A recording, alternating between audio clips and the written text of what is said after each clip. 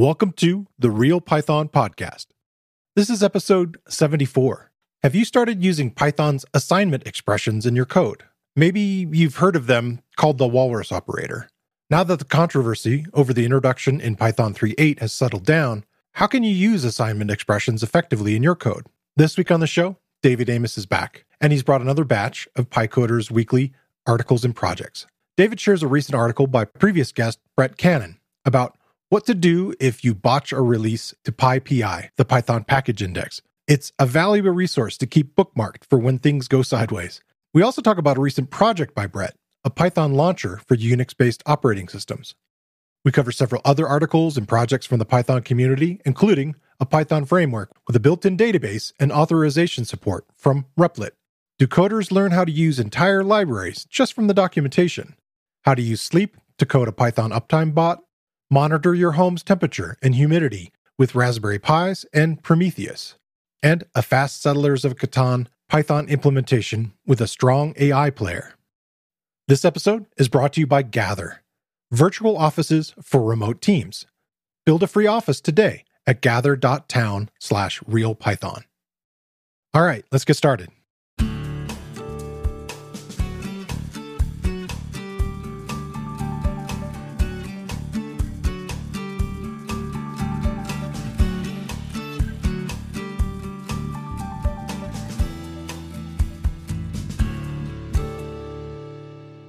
The Real Python Podcast is a weekly conversation about using Python in the real world.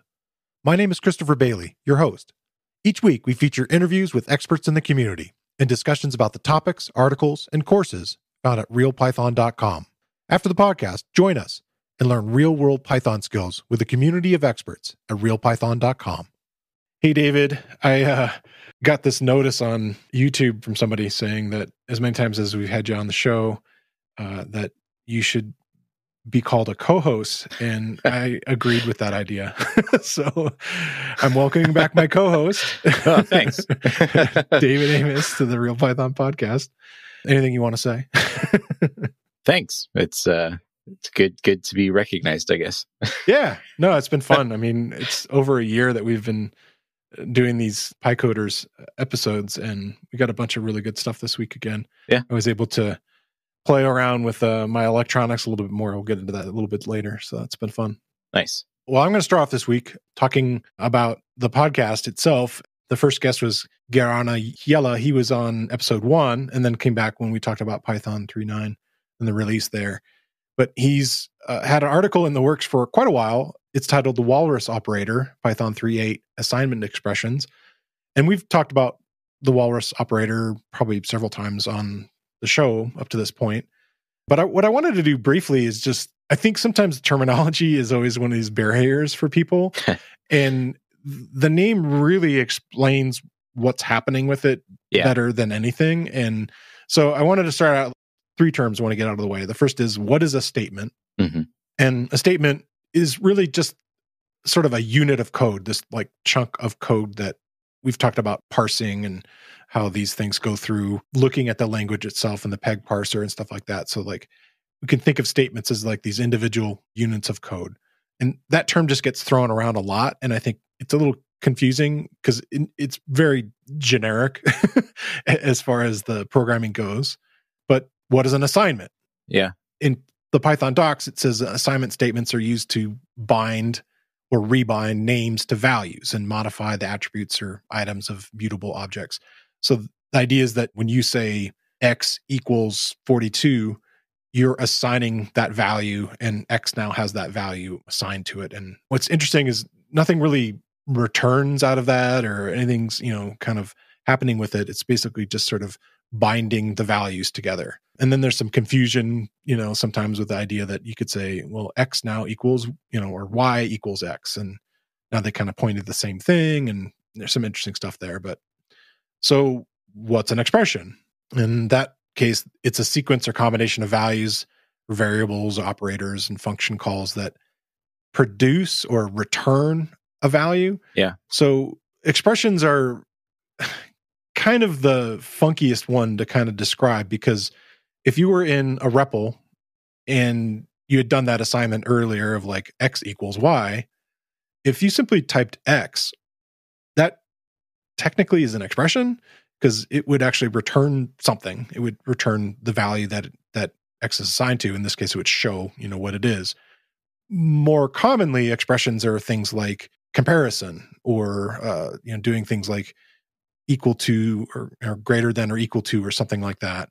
But it also could be, if you have seen like something like a while statement, it could be just something that is standalone being evaluated, and this idea of like truthy or falsy. So you could evaluate and say while X, and as long as the value isn't 0, it's some truthy value, then this thing's going to happen, or, none or some other kind of falsy thing. So expressions are kind of interesting to think about. So then if you tie the two together and you say an assignment expression, it's doing two things then. Yeah. There's the assignment where you're saying this value, in this case, the symbol is a colon and an equals, and hence the weird symbology is then kind of the idea of like it's a walrus on its side with its tusks, right? Yeah. In that case, you're going ahead and assigning that value to, let's say, X colon equals something. And again, it could be just a value, or it could be you're evaluating something in that process too. And so what happens that's unique there is it's not just assigning that value to it, it's also returning this expression. As I look at this, is that true, or is it false, or it's or returning a particular value? And so it is kind of a unique thing, and it isn't in all languages, and it was very controversial to add it to Python. Yeah, and we don't have to rehash that whole story, but I think it's a really cool thing, and there's a lot of really interesting things you can do with it. I think there's value in it, and I think the hardest part is like almost like F strings, like where should I use these and where shouldn't I use these, and things like that, where these things get added to the language, and then there's compatibility issues. Like was just working with the Raspberry Pi, and it's basically operating at Python 3.7, and that's the version of Linux and Python that's kind of coming with it. And this is a feature of Python 3.8, and Garana wrote a whole article about cool new features in Python 3.8, and then I did a course on that. And so there's some material out there where we're talking about kind of the fundamentals of like, what assignment expressions are and how to use that walrus operator.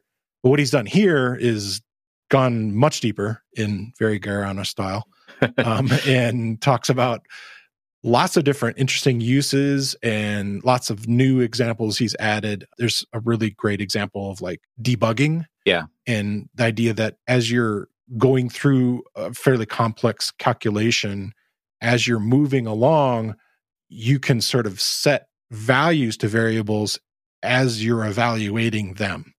And then that value is assigned. And so that variable can be reused later in the same, definition.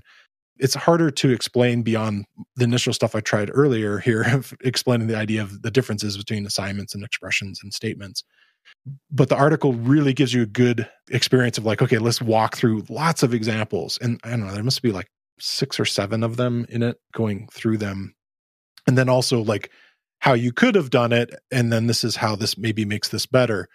But he also does cover the reverse, talks about like where this is really probably not appropriate to use. One example I remember from an early episode of the show, I had Brett Slatkin on the show, and we were talking about his book, and he had used this new walrus operator to do sort of a switch case matching style. And I think now with structural pattern matching in 3.10, that will probably be, the more preferred way, because it has a lot more structures and actual things in it to work with it. But I think if you want to get a handle on what's happening with assignment expressions and dive into them, this is a really great article, and it goes kind of meta. He's got another example that I think is funny. Here we are talking on the podcast about an article where he's talking about the podcast and using it as an example. Yeah. Which is kind of funny and meta. So recursion or something. But he's like doing this whole thing where you're like reading a feed of articles and you're pulling out specific values from that. One nice thing that you can do with it is not have to redo calculations, say within the body of a function or something like that. He's doing one where it's doing line reading from a file to determine the line count, the word count, and the character count. But instead of having to recalculate each one of those as you've gone along, or potentially read the file again, he's able to save those and evaluate as it goes along. And I like that example. There's some examples with list comprehensions. So yeah, it's a really thorough article, and I think you can get a lot out of it. Yeah, I really thought that he did a good job with the examples, because one of the downsides, I think, in a lot of articles I've seen about the walrus operator, or these really, I mean, the walrus operator is a cool name, but I really do think that probably we need to think of assignment expressions, because it's so much more descriptive. Yeah. A lot of things I've seen in other articles about assignment expressions, and even in the PEP that originally proposed them, you see some examples of it showing you how it works. Right. But they're not always the most compelling examples, because it's sort of okay, well, I can do that with it, but I could also do that this other way, and it feels much more Pythonic and much more easy to understand. And it's also something that if more people are going to be comfortable with, because they may have never even heard of this new thing. So the examples that Garana gives, I feel do a good job of not only showing how the assignment expressions work, but also compelling examples where you look at it and you go, oh yeah, okay, that actually does make a little bit more sense. And speed things up potentially. Right. Yeah. Or like you were saying about things being Pythonic and writing, make it more obvious what's happening with the code. Right. Like in the case of, he was talking about list comprehensions, and sometimes you might go ahead and break that into a for loop. But if there are lots of lines, it's very easy for your brain to start to drift and go, wait, what did we do 6 lines ago? Right. And here you could kind of see it all in one line. And the idea that this expressions being evaluated is very interesting, in that it actually returns a value itself is interesting, along with the assignment. So there's a lot going on in there. And you're right. I think I've said this joke before about async IO, where all the examples are just, we'll just make it sleep, so that async and await, we'll just wait for something to sleep. And I'm like, well, That's really a very fictitious thing. I mean, yes, you would do that, and we're going to talk about that more today. But in general, you are probably going to await something actually happening, beyond just time wait. So what's your first one? So mine comes from the Replit blog. And if you're not familiar with Replit, it's like an online coding framework where basically it's not just for Python. They've got a bunch of different languages where you can get access to an online interpreter. And they've even got an IDE within the web browser and some hosting services, so you can host apps on it and everything. So you can do all your coding in the browser through them.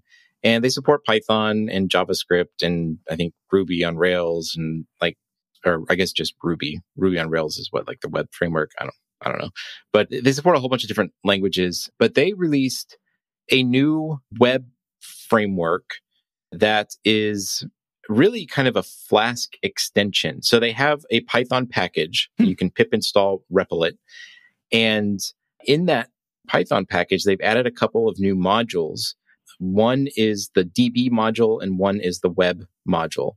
Or at least I believe DB is also new. I know for a fact the web module is the new one. But they wrote an article announcing this. And if you have a little Flask app and you want to connect it to a database and also do some user authentication and host it somewhere, they have this example that is, I'm kind of eyeballing this. I think it's 11 lines of code, and it has a route, an index, homepage basically, and you have to be logged in to see that route. So in this 11 lines of code, you create the Flask app, you create the route, you make sure that the user is authenticated, and you also run the web app on Replit, hosted. Huh. And so it allows you to very quickly, I think, when you run this, you'll get a URL basically that says, hey, go to this URL and you can see your app running. And it's really an amazingly quick way to get something up so that you can show it to somebody. And I know, there's other ways to do this that are popular, but just looked like, if you work a lot with Flask and like Flask and maybe want to do some like prototyping just to like show, maybe you're a freelancer and just want to show a client, or you just want to, show it to your colleagues, or it's just a profile project that you're putting together and want to like be able to show it to, maybe you're going to a job interview and you want to like have it up and running so that they can actually look at it. Yeah. Then you can, it's just amazingly fast, and you don't have to do any of the configuration of the database. You don't have to do anything with like the authentication and all of that. It's just all baked into it. And yeah, it's a really neat little project that they put together. And like I said, this 11-line code example that they have here, this little Flask app that, is connected to a database, has the authentication, and can run it, but also, have it running on, hosted somewhere where you can then share that URL, is just kind of mind-blowing. Yeah. And totally. And really, really cool. So it's a short little article. It's just, it really just demonstrating like the things you can do with it. There's documentation that goes into a lot more detail, and there's more than, what is just in this article. But I think, if you take one look at it, you'll have maybe the same kind of reaction I did, where I just was like, that just is really cool. So yeah, I thought that was really a neat idea that they had. Yeah. It's cool to see more of these things where, you could be running your code online and they have like a nice little free plan where you can kind of dabble with it quite a bit. But yeah, anything to be able to show your work, very often you're not going to go to an interview and say, well, let me borrow your computer here and I can show you some things or whatever. You can just direct them to like web examples is really fantastic. We've talked about that multiple times. Yeah. I want to take a second and talk about virtual office spaces. Most people use a combination of Zoom and Slack or Teams to meet with people online. But one of our sponsors, Gather, has made it a lot more organic. They have these little 8-bit spaces where you walk around with your arrow keys and your video turns on when you get close to someone else. So you actually feel like you're walking around an office and bumping into coworkers. And it's free for your first 25 users if you go to gather.town/realpython. That's gather, GATHER.town, TOWN/realpython. So my next one is a Reddit thread, and it's titled, "Do Coders Really Learn How to Use Entire Libraries Just from the Documentation?" Which is a long title, but I think it really is a good question. Yeah. As being, members of RealPython, we are very much involved in, tutorials and video courses, and now a podcast that has, varying levels of instruction depending on, the kinds of things that we're diving into. I always feel like it's always going to be a mix of things. Yeah. We've talked about taking tutorials and going a little further with them, like maybe trying to work ahead of them, or reading all of it and trying to do it on your own, or coming back and kind of modifying them. But I don't know if we've dived too deep into just pure documentation. And I guess my biggest problem with documentation is it really, really varies. Yeah. The episode last week where I was talking to Josh Simmons about open source, a lot of developers do not have the resources to, or the bandwidth, or maybe even the skill set to create compelling, super instructional documentation. And, that's a challenge. And so yeah, I think for certain libraries, you're going to maybe need some help from outside of it. I think that it's a sliding scale as you increase, your knowledge and your comfortability with the language itself. Reading the documentation will definitely work. It's similar to what we were saying about like going on reading the code itself, from the libraries on GitHub, which I think is still really a powerful thing. But there are going to be things for a beginner or intermediate person that are going to be sharp edges where they may not make as much sense. And I think documentation hopefully can cross over that. And, the thread is really long. There's a lot of people commenting on it, Yeah. and there's a lot of varied backgrounds. And I think it comes across pretty well. Like of all the threads I've read lately online, it's very, very positive, which I thought was good. Yeah. There wasn't really a whole lot of negativity happening there. There are a lot of good ideas of like ways to approach documentation. There's nobody throwing any particular thing under the bus saying, this is not a good way or doesn't work or whatever. And it's really going to vary, I think, on the person. But I think this might be a good resource just to kind of look through and think about. And, there's not too many specific documentation examples that they're throwing out, but more like personal experience and techniques that other people have used throughout the thread. Yeah. And there's like follow-up questions that other people have that they're posting like, okay, well, I mean, how do I even know that a package exists in the first place? Like, Yeah, what? true. And, and there's some people like, well, I mean, you Google or you use the PyPI search, things like that. And you do research. I think that is something that I didn't really like when I was brand new to coding.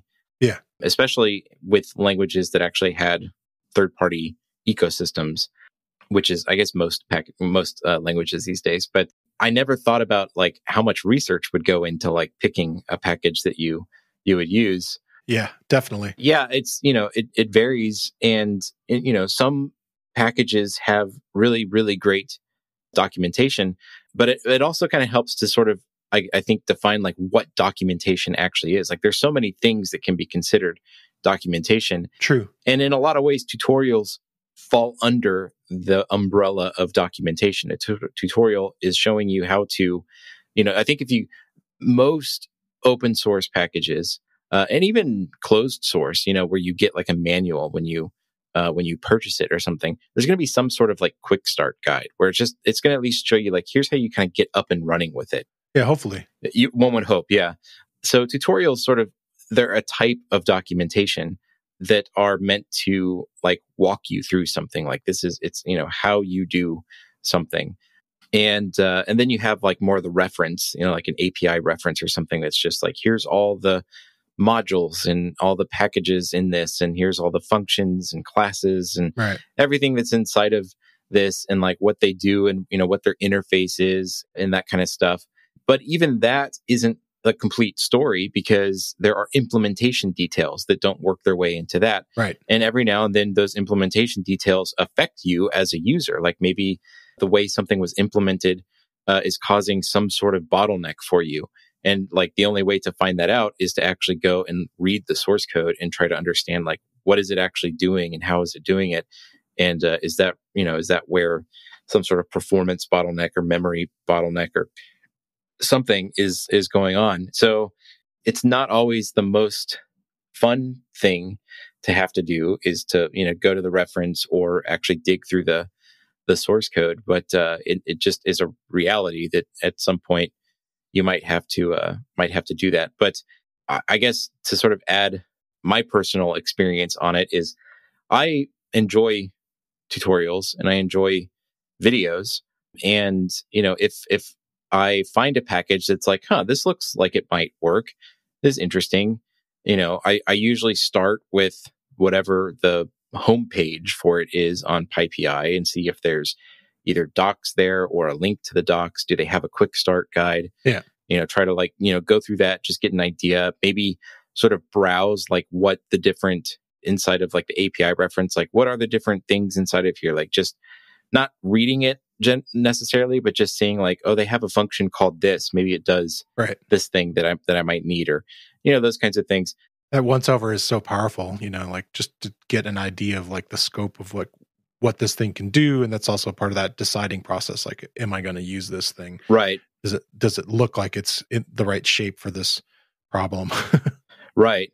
And then like, can I go to, Google and find some tutorials that someone's written on it? Or can I go to, YouTube or something and search and see if there's like a video of someone actually building something with this? And can I just kind of use that to get a sense for like, oh, okay, here's what it actually looks like, or, or, oh, they ran into this issue with it. And you can kind of like, it's all just part of that research process that you end up having to do. So I would say personally, no, I don't learn entire libraries just from the documentation. It's a mix of lots of different things. Yeah. Yeah, it's definitely a mix for me too. Like I'm a fan of tutorials and video stuff.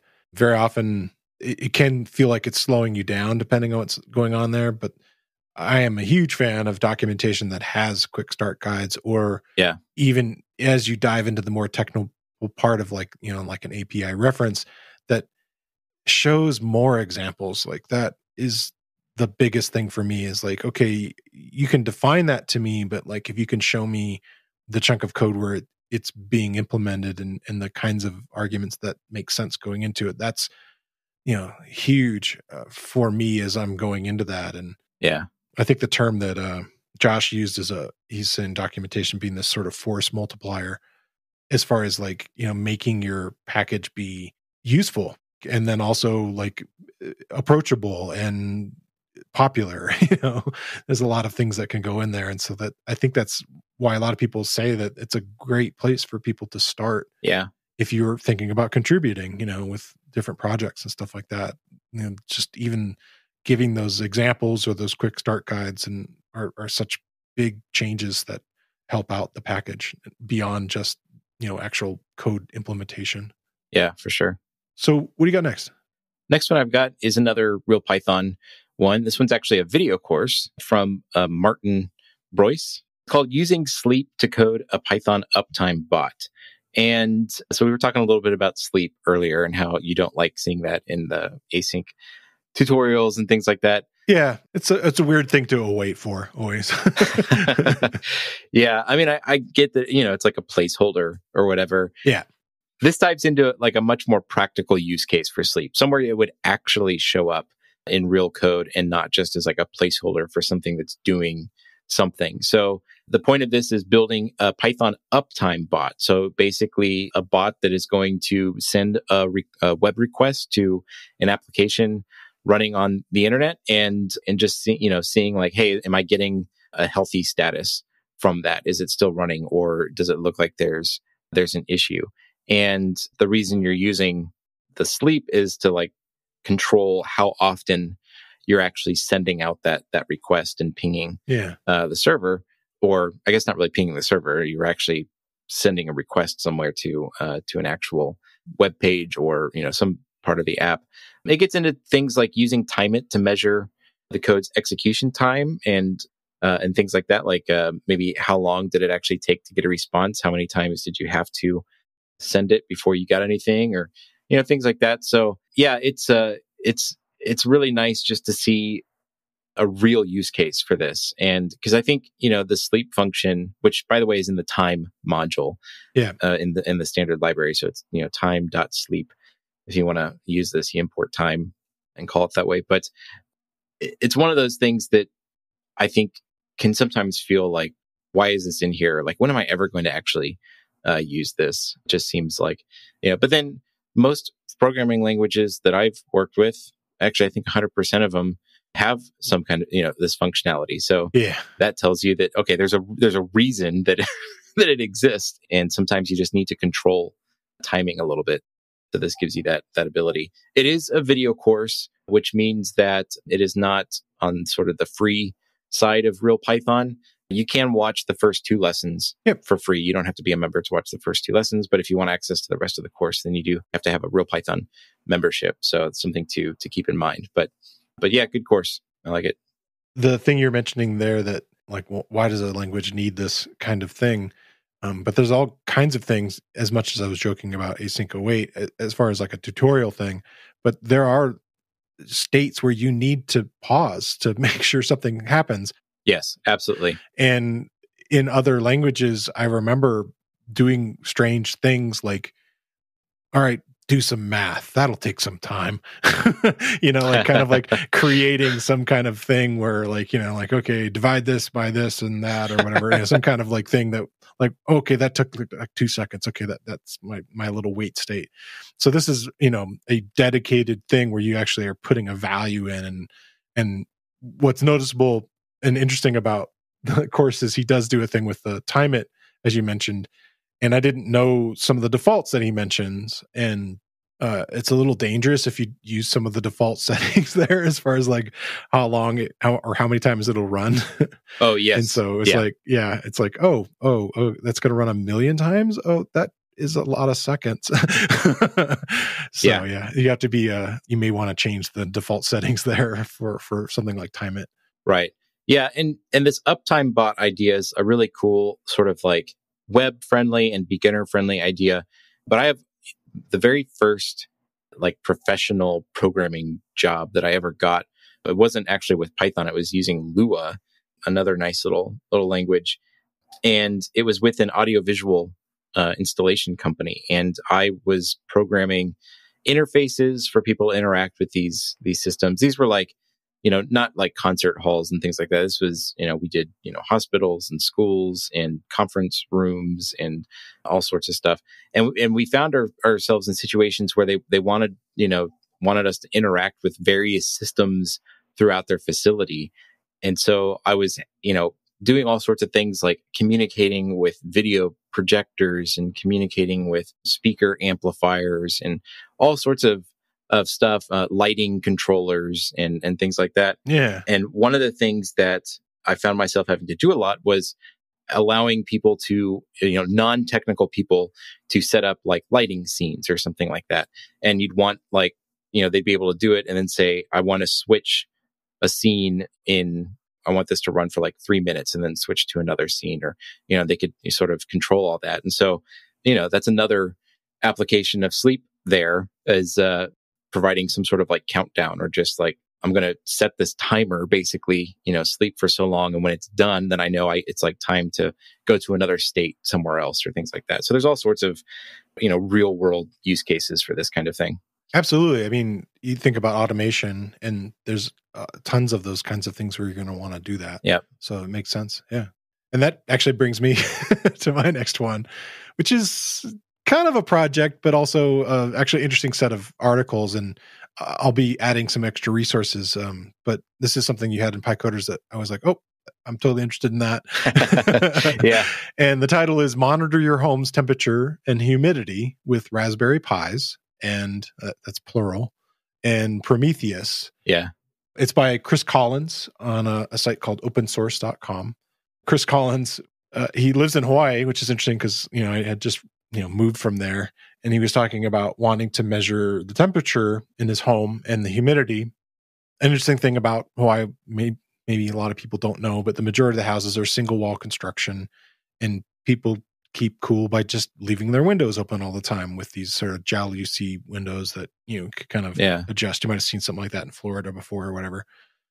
And that's how we would stay cool most of the time. Is rare to have air conditioning, but one of the things that you could add to your home to help in more summer months or when there is no wind, which is really what you're counting on, is to install like sort of an attic fan type of system that can pull the warm air out of your house and sort of push it into the attic and so forth. And we were on the verge of getting one ourselves.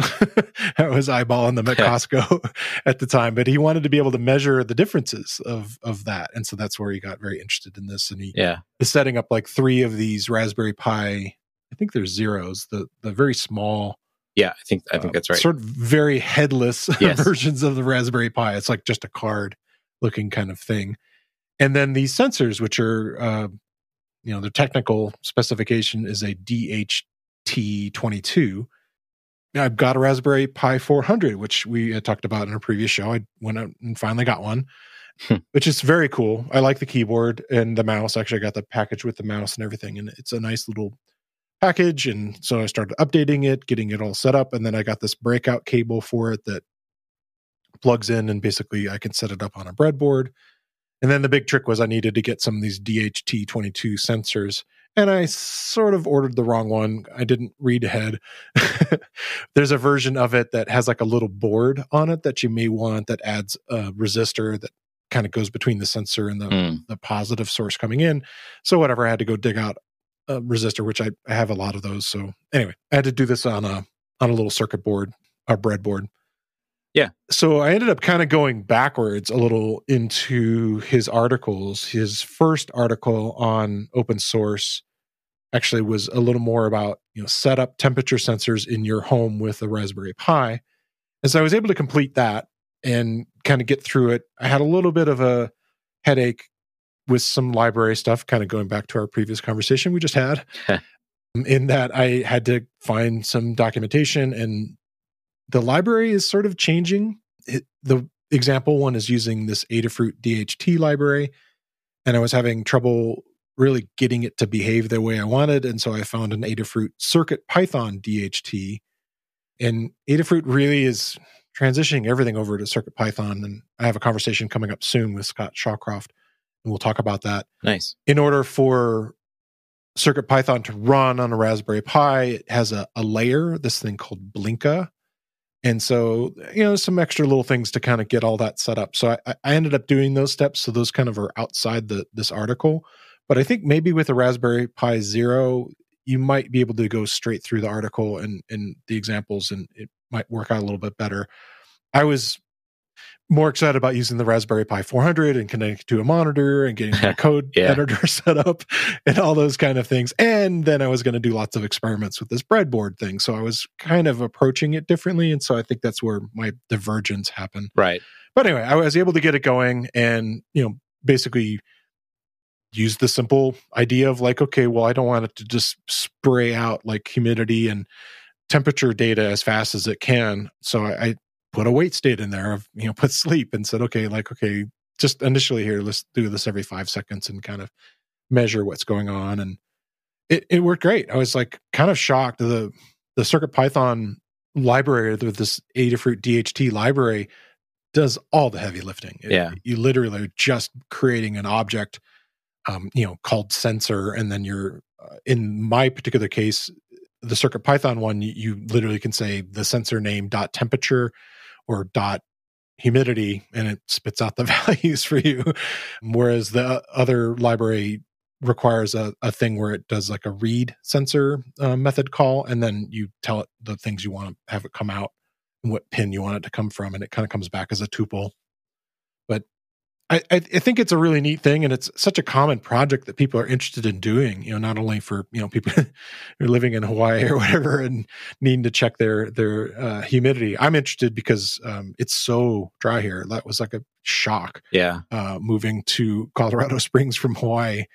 Yeah. We bought some of these humidifiers, and I bought a very simple, like kind of atomizing style one. And those are okay, but the ones that seem to work better are a little bit more, and they kind of feel like a swamp cooler, having lived in Arizona, where like you have a big water filter and it wicks the moisture into the air from it. And I was wondering, like, okay, well, how much humidity is this generating without buying like a hygrometer or whatever it is called? Yeah. To do that, I was like, oh, I could do this, and then I also want to kind of see what the temperatures are throughout the day, in the summer here. So anyway, it's a fun project. And then the part that I guess I haven't spoken about is this Prometheus.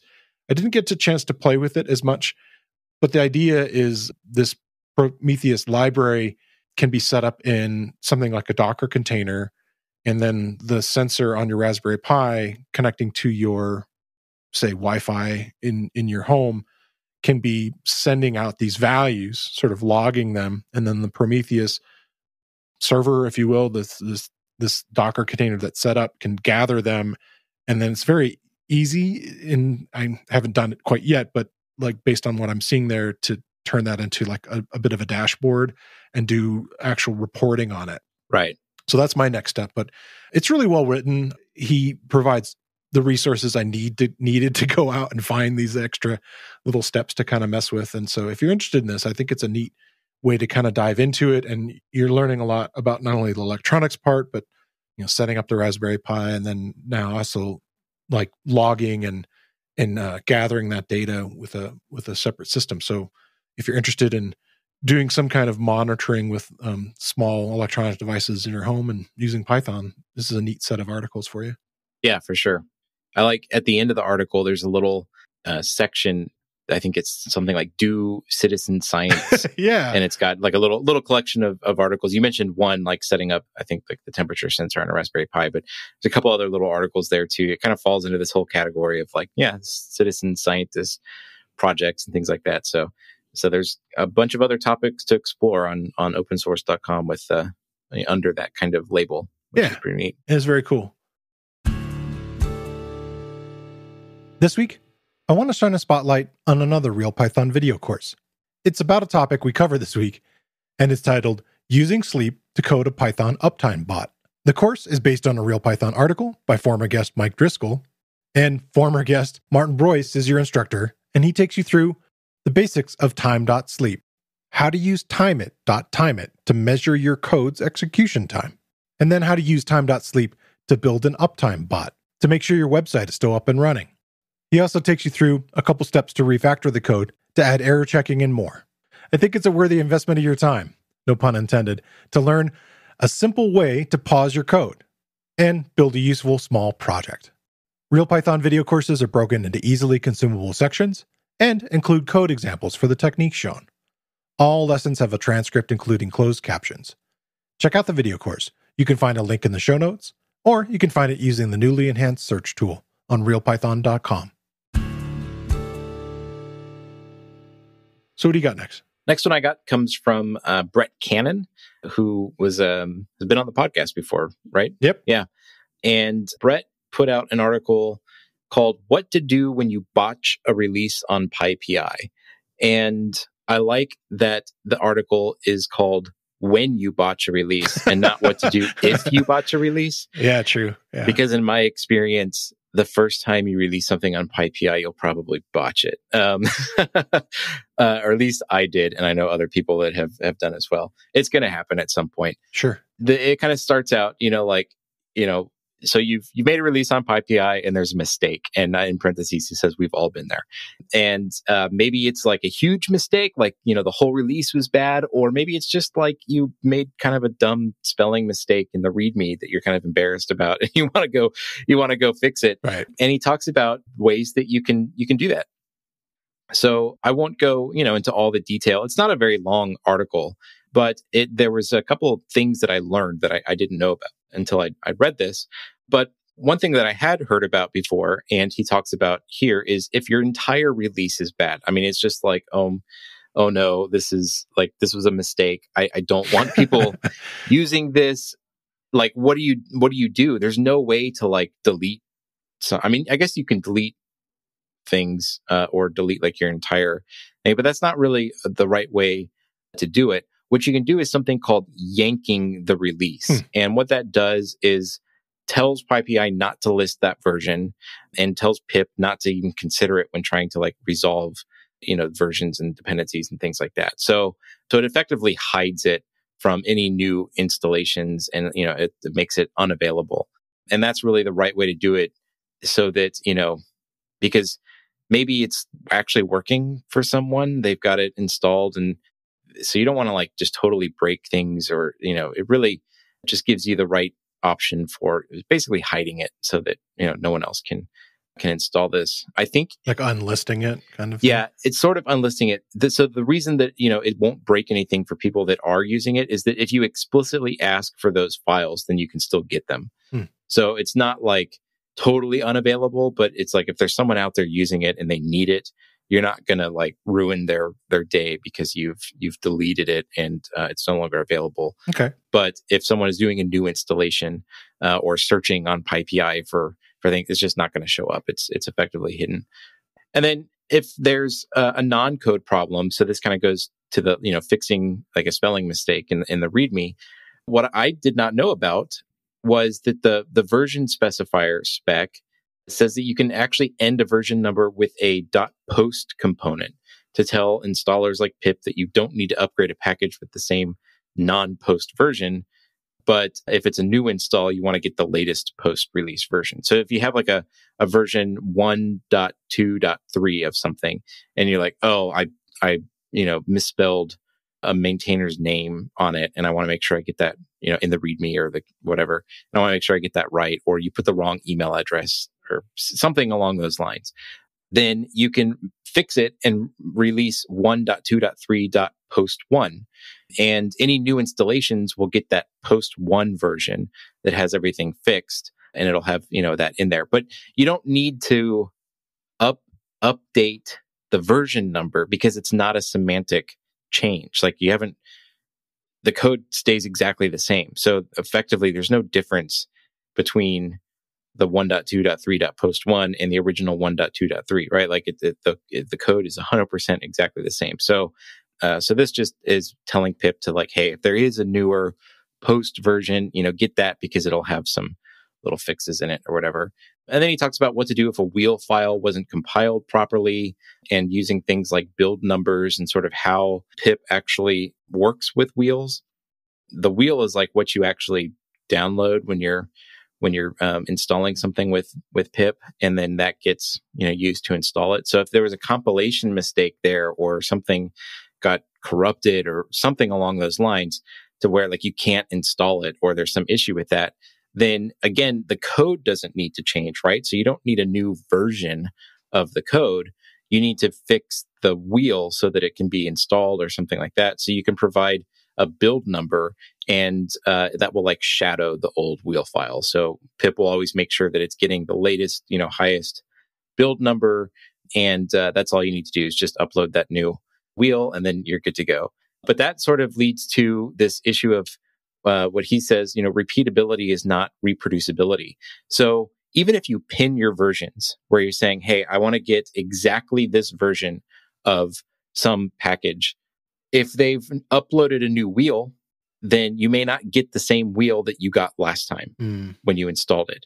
And if they weren't responsible with that wheel, then it may not work exactly at the same time as it. So just pinning your dependencies does not guarantee any kind of reproducibility, which is an interesting thing to think about. It leans toward it, but is not a guarantee in a lot of ways. It's not a guarantee. Yeah, exactly.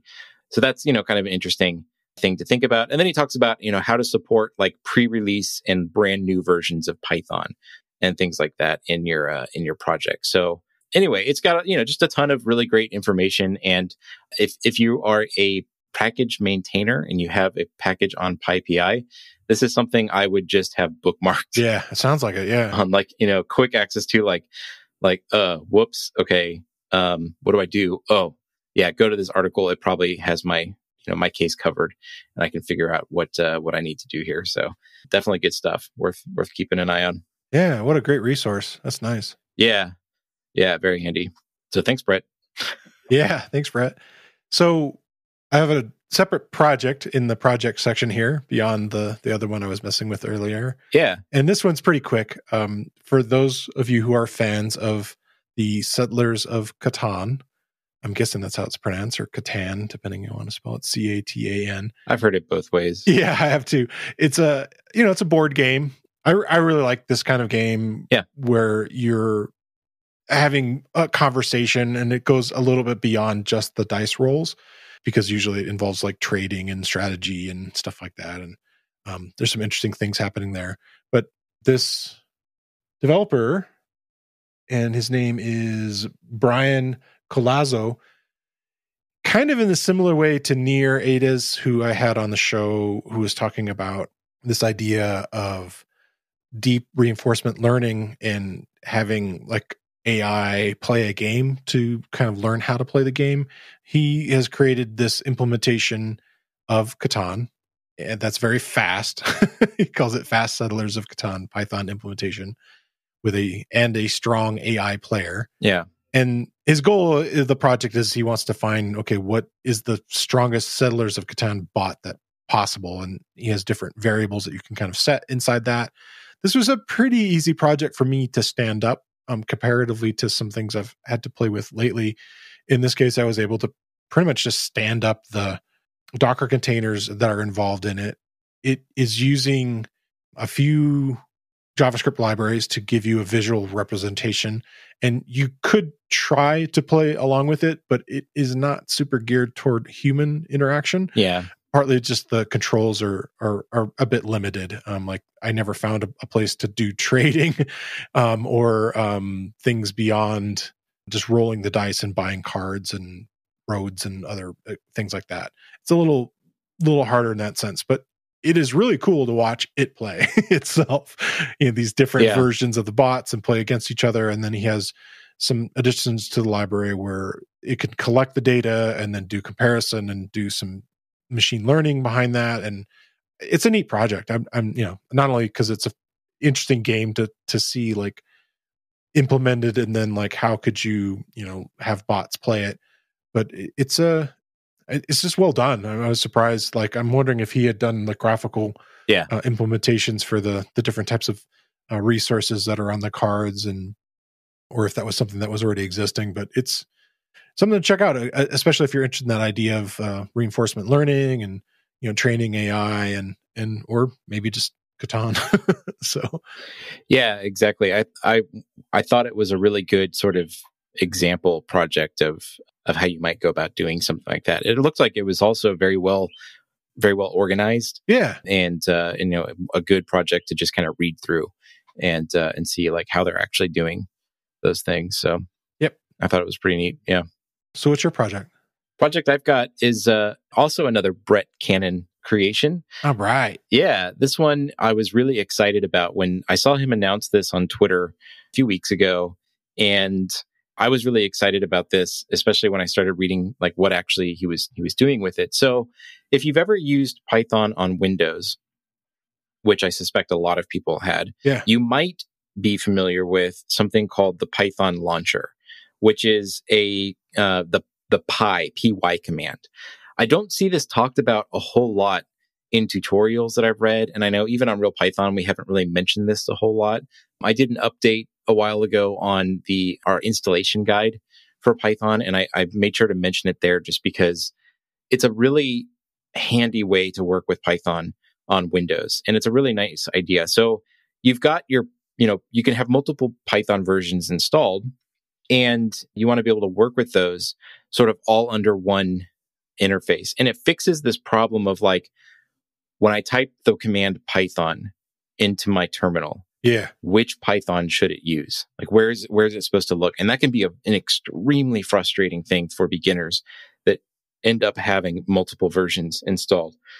And, on Windows, it doesn't come with Python pre-installed. So it's not as big of an issue, I think, for beginners there than it is on something like if you're running a Linux distribution, or if you're on Mac OS where you've got a pre-existing Python version that's like the system is dependent on.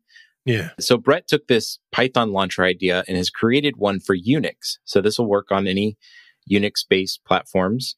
And it's the same kind of idea. So you've got this py command, the py command, and you can use that to specify like, hey, I want to use this version for this, or, it will also default to whatever the highest version of Python that's installed on the system is, or latest version, I should say. Maybe not highest is the right word, but latest version of Python.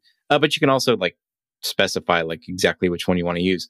One thing that's really cool about it, though, is that it integrates really nicely with virtual environments. So you can use it to create a virtual environment. And then if you're in a folder or subfolder of something that has a virtual environment installed, then all you have to do is type the py command, and it will activate that virtual environment if it's not already activated, and make sure to use that version of Python that's there. So if you're working on a project, you just change directories into that project, and then the py command just works the way it's supposed to if you have a virtual environment already set up there. You don't even have to activate it. And so I thought that was really a neat feature for it as well. And he's got instructions on how to install it on all sorts of different flavors of Linux. On Mac OS, there's a homebrew, I forget what they call them. It's not a cask or whatever. There's you can install it with homebrew. It works with Apple Silicon, so if you're on the new M1 processors, it works there. And he's got if you don't find your specific flavor of Linux or operating system on here, and your operating system supports Rust, then there's a way to install it on any OS that supports Rust. And he's got a nice diagram. I guess I should mention, first of all, that the Python launcher was actually written primarily in Rust, not in Python. That's what he's used to write it. But he's got a really nice visual on the GitHub README, and I imagine also in the documentation for this, a really nice little visual of like how this command is actually resolving which version of Python to use. So if you study this a little bit, you'll be able to sort of have a mental model of like, what is going to happen when I type the py command in, and like, where is it going to actually look up everything? So that's super handy. Overall, yeah, just I think a really exciting project. One thing he does mention though is that, it's not a goal of this project to become like the way to launch the Python interpreter all the time. Sure. It's really just a handy tool to use. He says on here, if you know the exact interpreter you want to launch, then you should do that directly. And the same goes for when you have requirements on the type of interpreter you want. It's really, he says, the Python launcher should be viewed as a tool of convenience and not a necessity. But still, really cool project, because I really thought that the Python launcher on Windows was a really, really good idea. And it's cool to see that being brought over to other platforms. Yeah, I'm interested in setting this up because through experiments and tutorials and all these different kind of explorations I'm going through, I have lots of installations of Python and trying to stay on top of it. And so I think this would be a useful way to kind of maybe manage some of that. I've tried to use some other tools, and I'm thinking this might actually be, after initial setup, a fairly lightweight way to kind of go between them. Yeah, for sure. I mean, I played around with it a little bit, and it works beautifully on everything I tried. I think that this will probably end up, working its way into my day-to-day routine. Yeah, cool. Honestly, yeah. Hey, co-host, where can people get in touch with you if they're interested? Where can they get in touch with me? Probably the best way is on Twitter. Okay. That is, my handle is kind of a funny word. It's SoMacDevad, but it's David C. Amos backwards, which is my name. So yeah, Twitter's a good way. My DMs are open, and you can also just @me if you want to say something. But I would say that's probably the best way to find me. Yeah, cool. I've never mentioned it before on here too, but you can follow me on Twitter also. It's DigiGlean, so DIGIGLEAN. You can always follow Real Python and all the things happening through Real Python at Real Python on Twitter also. Thanks for coming on the show again and absolutely and co-hosting in the podcast with me. Yeah. And we'll talk to you soon.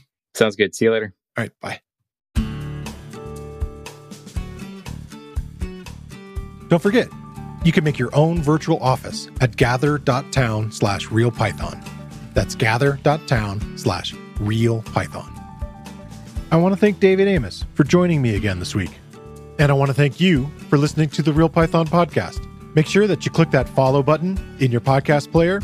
And if you see a subscribe button somewhere, remember that the Real Python podcast is free. If you like the show, please leave us a review. You can find show notes with links to all the topics we spoke about inside your podcast player or at realpython.com/podcast. And while you're there, you can leave us a question or a topic idea. I've been your host, Christopher Bailey, and look forward to talking to you soon.